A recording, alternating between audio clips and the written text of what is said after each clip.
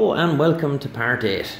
So this is going to be a very quick video. So basically where it stands now is everything is filled, everything is sanded, everything is ready for paint.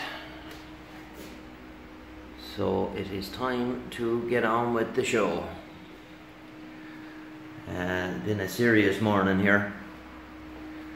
The whole place was absolutely destroyed in dust.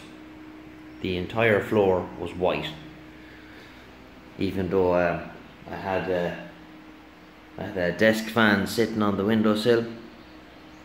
It took out some of the dust, but it could not cope with what the electric sander was throwing out. So sealing first, and we will give this what colour is that? Magnolia bit. A shot of white paint before we start, just to kind of seal up where we've gone back to the plaster. I have the pipes cut flush with the wall. So that is it. Ceiling is all sanded there, so I'm hoping that you won't see anything when that's painted. And all the gaps in the skirting board were filled. A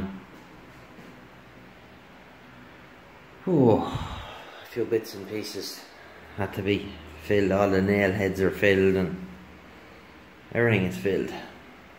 So a bit of masking and away we go. So that's it for part 8. And I'm not going to do a time lapse of painting the ceiling because it's just too awkward and I don't want to get paint on my phone.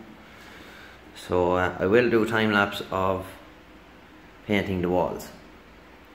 So there you go. 7-3 for now, and thanks for watching. This is George, EI 7 Kilo Oscar.